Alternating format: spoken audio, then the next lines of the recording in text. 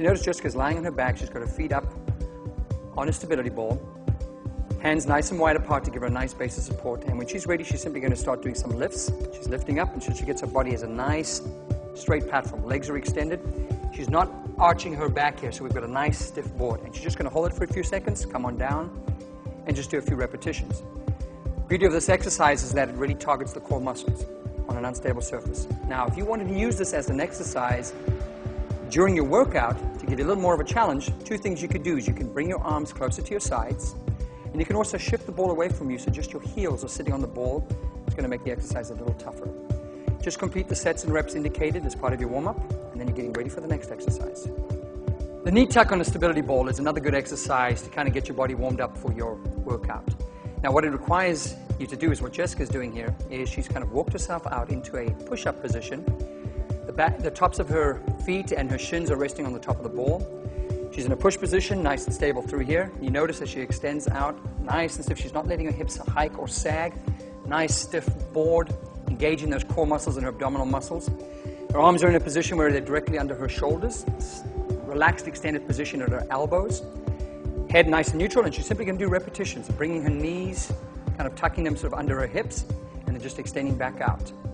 And just do your repetitions as specified in the program.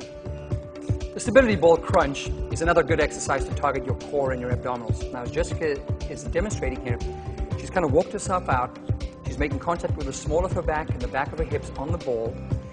Her legs are nice and extended out in front of her with a nice 90-degree bend at her knees. Her hands are placed on the front of her forehead. It's going to take a little stress out of the neck because a lot of people with their hands behind the head are going to tend to pull their head forward. And we're going to do some repetitions here.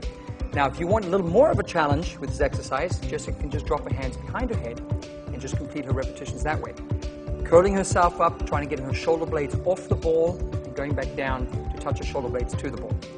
Other options, if you're finding that this is a little challenging, Jessica can simply cross her hands across the front of her chest, curl on up like that, or she could place her hands on her thighs and perform her repetitions that way. Fabio is going to demonstrate for us now the dumbbell deadlift. To begin, he has the dumbbells placed outside of his feet, and moving into the exercise, he'll begin with a hip hinge, pressing the hips back as he lowers down to receive both dumbbells. Moving into this exercise, once again, you'll move into the movement with a hip hinge, and throughout the movement, keep the arms extended alongside of the body. And as you see here, the full range of motion is actually bringing the dumbbells down to the ground. If you do lack flexibility or notice the heels coming off the ground, perfectly okay to come down just halfway throughout the movement. Also, as you notice, Fabio is keeping the shoulders stacked directly over the hands as he completes each repetition. The dumbbell step-up is a great exercise to target the muscles of the front of your thigh as well as the muscles of your butt. What Jessica's going to simply do is she's got a riser in front of her, holding the dumbbells in her hand. She's simply going to step up onto the riser. Now, you notice when she does this, she contact with her heel first and then allow the entire foot to make contact with the riser before she actually steps up and brings her opposite foot up onto the riser too. Then she's going to step back off with that same foot. So she's starting with her right and stepping off with the right. And she's going to complete her reps here with one leg, and then she'll repeat the exact sequence leading off with the opposite leg. Now, the idea here is simply to keep the body nice and stiff, dumbbells at your side. Simply come on up, control yourself, get the nice balance to step back down. Now, if you wanted to increase the challenge of this exercise, two things you can do. You can certainly hold heavier dumbbells, or you could actually increase the height of the riser. That would certainly bring a new challenge to this exercise. The barbell push press is a great exercise that targets both the lower extremities as well as the upper extremities. As you can see here, Fabio is performing the exercise beginning with a squat movement, initiating with the hip hinge as he lowers down, keeps the bar close to his body throughout the movement, wrists are in a neutral position, and he extends up. He presses the bar straight over the head, keeping the arms in line with the shoulders. Notice here he is squatting low throughout the movement. If you do not have the flexibility to sink quite as low as he's doing, perfectly fine. Just once again, initiate with a hip hinge before pressing the barbell overhead.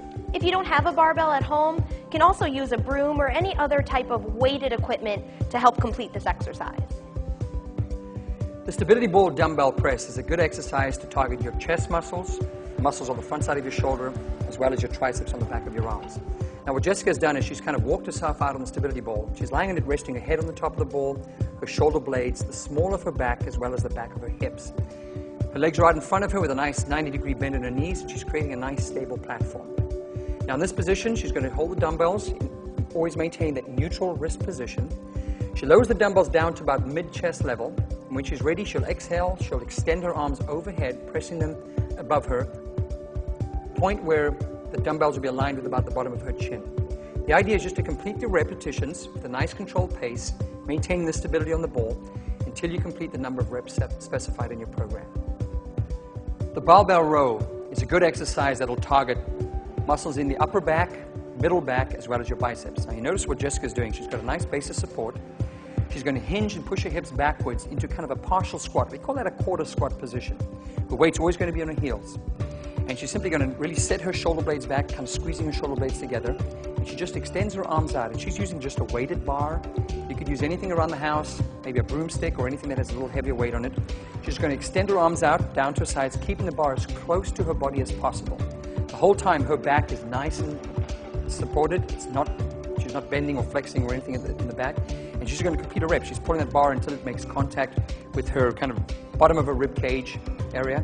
And she's going to complete her reps until she either fatigues or she completes the number of reps assigned. The dumbbell lateral raise is an excellent exercise to target the muscles of your shoulder. Now what Jessica's doing right here, she's standing with her feet in a staggered position. The idea there is to give her a nice base of support. And throughout this entire exercise, she's maintaining nice contraction through her abdominal region to keep her body nice and stable. The idea of this exercise is to start with the dumbbells at your sides and to bring them up to about shoulder height. There's no need to really go any higher than that. Now Jessica's doing two things for us that I want you to really pay attention to. Number one is as she comes up to the sides, her arms are actually slightly in front of the midline of her body. That actually helps protect the shoulders from a little bit of injury. The other thing Jessica's going to do is as she's coming up, she's also giving us a little bit of a rotation of those dumbbells, rolling them upwards, not all the way, just slightly, again, trying to preserve the shoulder from any unnecessary injury. So she's going to perform her reps until she either achieves the number specified in her program or she starts to feel fatigue in those muscles. The stability ball dumbbell fly is also an exercise designed to target the muscles of your chest. Now, in this exercise, Jessica has sort of walked herself out on the stability ball until she's lying with the back of her head, her shoulder blades, the small of her back, and the back of her hips, making contact with the ball. Her legs are right in front of her with a nice, roughly 90-degree bend in her knees, so she's got a nice, stable platform.